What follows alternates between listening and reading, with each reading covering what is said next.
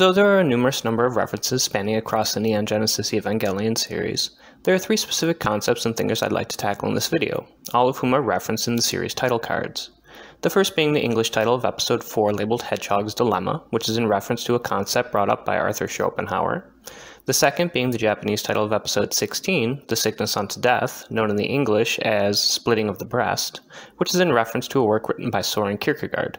And the third being the Japanese title of Episode 26, The Beast That Shouted I at the Heart of the World, also titled as Take Care of Yourself, which is in reference to a short story written by Harlan Ellison.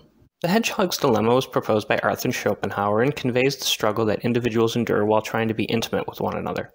As the hedgehogs, who try to keep close so as to fend off the cold, they only hurt each other due to the sharp nature of their spines. Though people want to be close and intimate, they generally remain apart so as to keep from being hurt.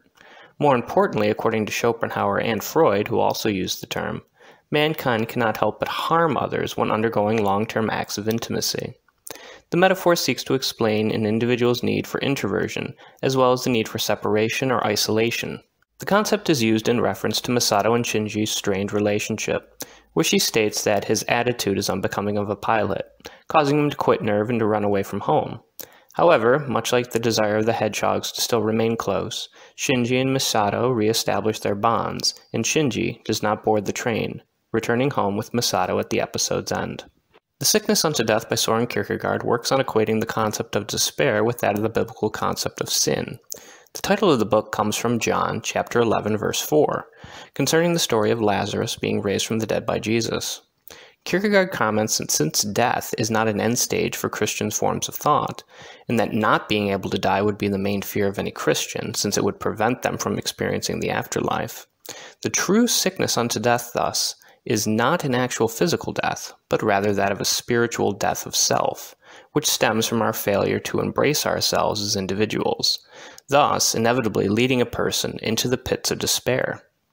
Kierkegaard uses the dialectic to compare the finite and the infinite, which man is caught between. Man escapes despair by learning to reconcile or unify these opposites by having what he labels faith, correlating the self with the powers that brought it into being, conveyed through the concept of love.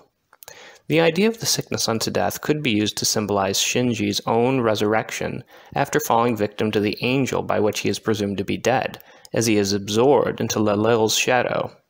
It is also in reference to Shinji's sense of introspection of his self, and the acceptance of love in the form of his mother's embrace, freeing him from the despair he is experiencing. Episode 26's title is in reference to The Beast That Shouted Love at the Heart of the World, and is a science fiction short story by Harlan Ellison. The story deals with the concept of evil, dealing with events on Earth and the alien community known as Concord. The work includes the concept of draining, which is a means of removing the evil essence of said entities and transporting them elsewhere, saving the aliens on the Concord from such an existence. However, it is noted that this has rippling effects that negatively influence life on other planets or reaches in space. In the story, this draining is performed on a seven-headed dragon, a symbol of the great beast of Babylon.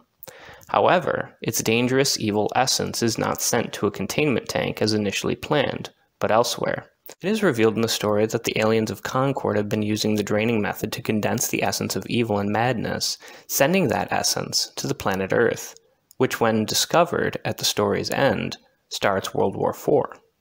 The story is a commentary on the aspects of saving oneself at the expense of others, and what evil there is in being behind such an action. To the episode itself, though extremely speculative, it could be said that by rejecting instrumentality, Shinji accepts what life has to offer, the good along with the bad, not simply embracing instrumentality so as to cast aside or do away with the evil or maddening aspects of humanity.